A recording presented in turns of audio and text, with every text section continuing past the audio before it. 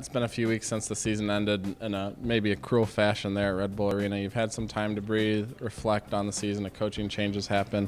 When you look back, how are your feelings? What are your feelings like looking back on the 2013 season with the Fire? You know, thankfully there's some positives to take from it. You know, I think we obviously had a rough start, and then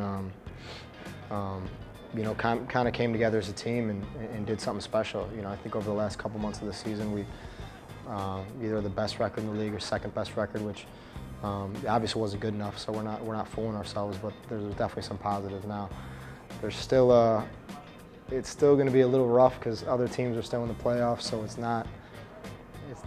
The loss in New York hasn't necessarily you know, left my heart, but it's, you know, it's wearing off. And I think the sooner this, you know, December 7th and somebody, you know, hoists the trophy, then I could start moving on and kind of forget about it. But as long as soccer's still on and I still see the commercials, and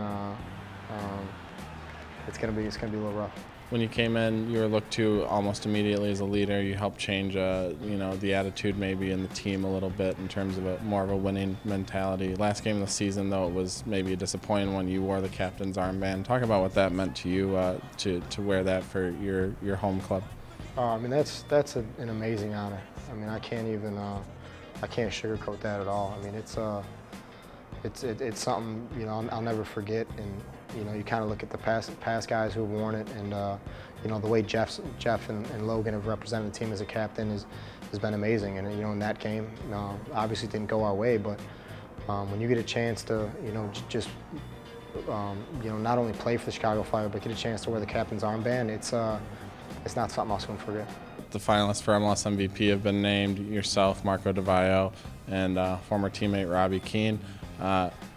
I know you don't care as much, you'd rather be in the playoffs still playing, but what would it mean if your name was called for MLS MVP? It's awesome. I mean, you just look at the company, you know, and like I was just speaking about DeVaio and how great of a player he is, and you know, how great of a player he's been for a long time, and then to start talking about Robbie Keane, who I think is you know, one of the best players, if not the best player I've ever played with. And it's fair to say I've kind of tried to shape my game a bit after him. And you know, obviously I've only played forward for 1 year, and you know, scored a lot of goals, and Robbie's been doing it over the course of the last decade or so. So, you know, I've tried to take a lot of things out of watching him train and the way he plays games and his movement off the ball and put it into my game. So now when they announced the finals, I think the finalists, the coolest thing was just kind of seeing my name in such good company, and that's something to be proud of.